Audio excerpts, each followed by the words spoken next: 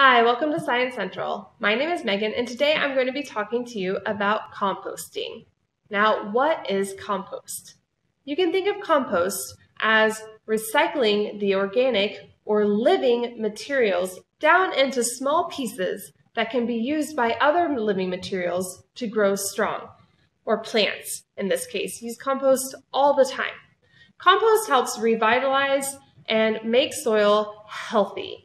Now, when you make compost, you need a few different things. The first thing you need is a large bin that you can put the materials that you're going to compost inside of. Now, those materials can be broken down into two categories, brown and green. Browns are materials that are high in carbon. They are things like mulch, sticks, leaves, and other soil. And I have some examples here.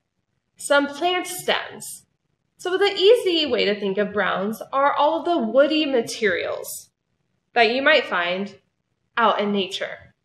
Now these pieces need to be broken up pretty small when they're put into your compost bin, so that way organisms like worms and bacteria and other bugs can break them down into those small nutrients. Now the green materials are things that can be eaten.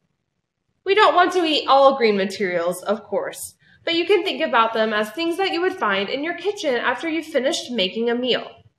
For example, things like onion skins,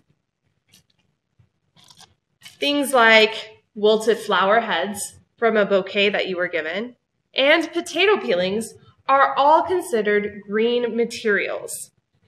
They're considered greens because they're very high in nitrogen, which is a nutrient that is very, very important for plants to grow strong and healthy. You can also include things like coffee grounds into your compost bin as well.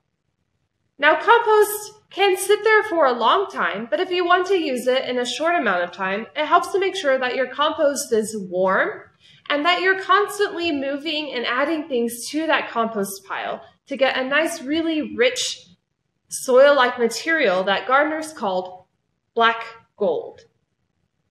Hopefully this gives you a little bit of insight into how to keep any plants or garden of your own healthy. Remember, science is fun.